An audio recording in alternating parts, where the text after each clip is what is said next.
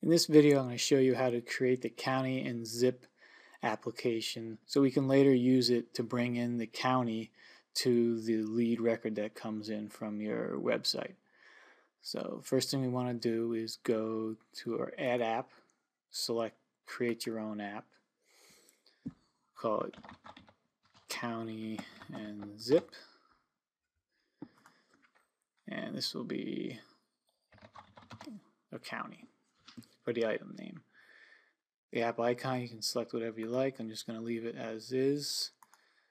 The style, create a table style. Now create app.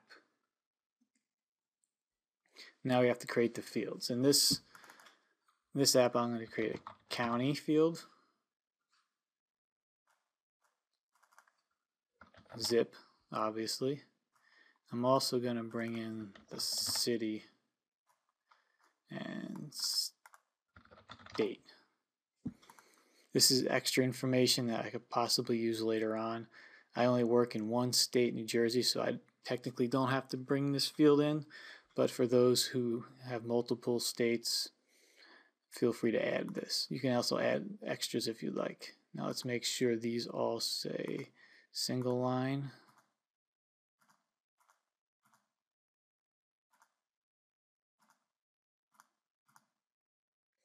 Okay, we're all set. Done.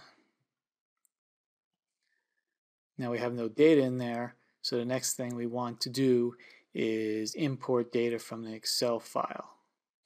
And this Excel file is available to you in this video tutorial. If you go up above this video, you'll see a link for downloading the county and zip Excel file.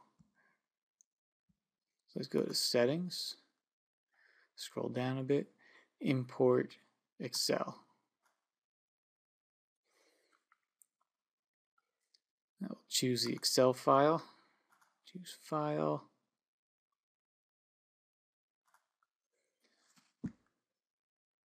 Now in this import, you have a maximum you can import of 20,000 records. If you try to import the entire worksheet or workbook for the areas, you will get, there's probably 54,000 different zip codes in the United States. There might be more. So you won't get them all. So I found the best way to do is break that file up into states. Since I only need New Jersey, I'm going to take the areas of New Jersey Excel file, open it, and import it. Now this is cranking, trying to pull the information from the Excel file, which rows and everything.